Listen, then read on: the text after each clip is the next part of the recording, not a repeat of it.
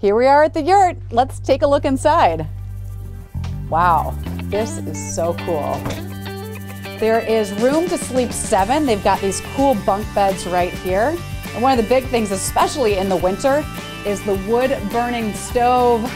Nice and warm.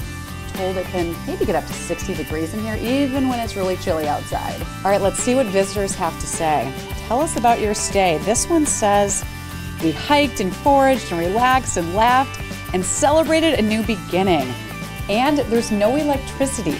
So this is a good place to put the phone and the electronics away, just totally unplug.